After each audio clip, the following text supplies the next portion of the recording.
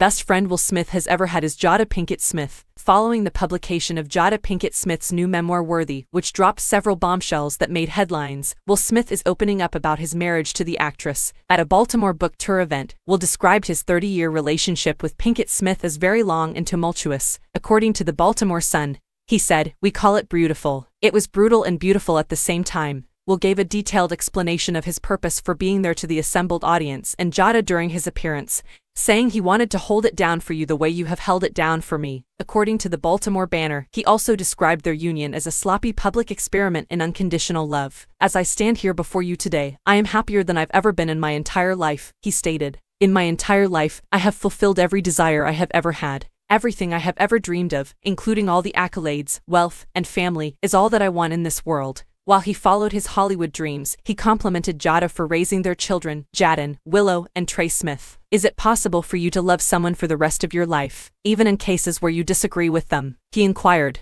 "Jada is the best friend I have ever had on this planet, and I am going to show up for her and support her for the rest of my life." Jada even called him babe at the book tour stop, according to the Baltimore Banner. Earlier this week, the actor shared a playful caption on Instagram in response to the media attention that followed the publication of Jada's memoir. Posting a video of himself dozing off on a boat, he wrote, "Notifications off." The New York Times was also informed by him that the book kind of woke up.